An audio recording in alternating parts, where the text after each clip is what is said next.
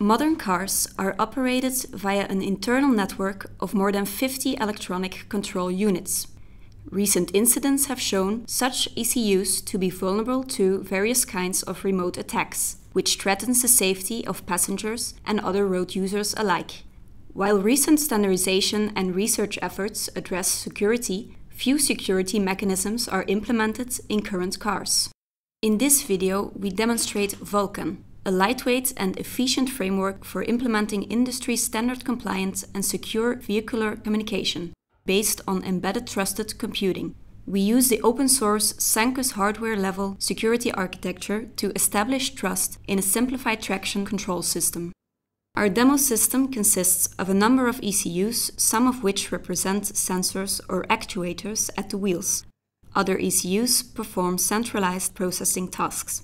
All ECUs are interconnected via a controller area network, the blue cable in our demo setup. CAN is the most prevalent network in vehicles and enables ECUs to jointly operate the car's overall behavior and safety-critical functionality. To demonstrate real-world applicability, we connected two off-the-shelf instrument clusters. An important feature of VulCAN is software extensibility by multiple distrusting remote software providers. We therefore organized our demo application as a distributed set of trusted software components, which are compiled on a PC and subsequently deployed over an untrusted network to the ECUs. Untrusted support software on the participating ECUs loads and schedules the trusted components, whereas their authenticity can be established at runtime through a process known as remote attestation.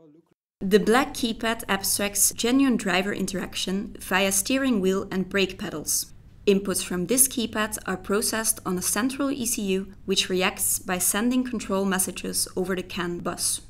CAN is a broadcast medium. Anyone connected to the bus can see or even modify these messages. We show this by recording all traffic on the PC.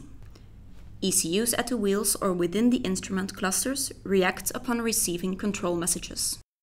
Many attacks against automotive control networks rely on an attacker with access to the CAN bus to inject arbitrary messages.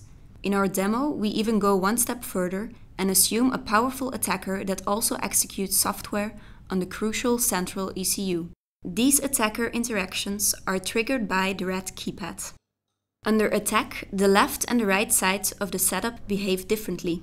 The right side shows how a car without our security solution would react, as the attacker sends messages to activate the direction indicators and to display a high engine speed. The right instrument cluster and ECUs accept and display the spoofed values.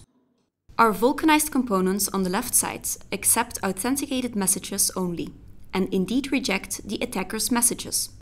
We demonstrate how unmodified legacy devices without Sancus can be transparently shielded. For this, we connect a second instrument cluster to a VulCAN gateway, which forwards authenticated messages from the untrusted blue CAN bus over the yellow private CAN bus. The gateway ensures that attacker messages are rejected. The driver can even be notified of an ongoing attack by triggering a warning indicator in the dashboard. Our demo illustrates that vulcanized software components never react to injected messages for which authenticity and freshness cannot be verified. Even a powerful attacker with code execution abilities on ECUs will not be able to extract the required cryptographic keys to construct such authenticated messages due to the strong isolation guarantees provided by the underlying Sancus architecture.